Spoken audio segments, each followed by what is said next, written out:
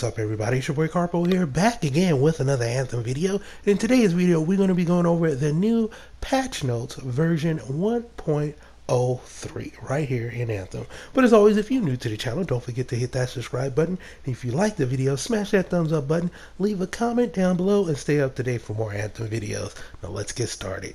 Now the Anthem 1.03 update patch notes are available right now on your PS4, Xbox One, and your PC. So what changed with this update? Well, BioWare has fixed some problems with the final mission, as the ability to turn off HDR, and fixed a number of other problems that were causing players to crash.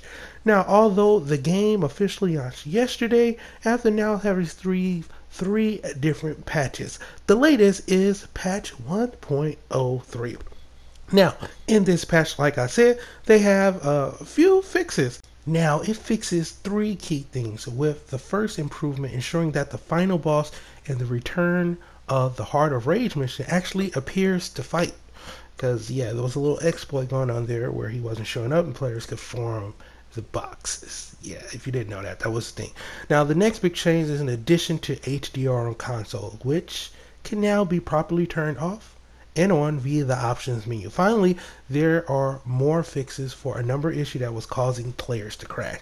Now, that final boss in the Return of the Heart of Rage Stronghold and Crit Path mission will now properly appear if a squad of freelancers wipe before reaching it. Yep, that was a thing. The players was exploiting it.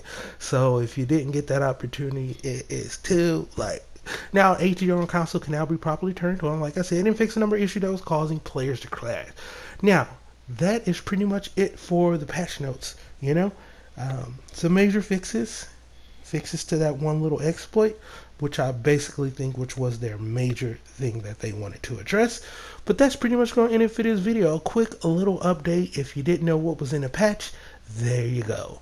And as always, you know, if you're new to the channel, don't forget to subscribe and all of that good stuff. Smashing up thumbs up button definitely helps out the video to get it out there to as many people as possible.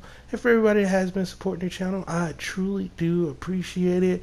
You know, hey, I'm glad you're here checking out the video myself. And if you are playing Anthem, hit me up on the PlayStation 4 so we can get in and have some fun, grind out some masterworks, some legendaries and stuff like that. And as always, I will be seeing y'all in the next one. Later.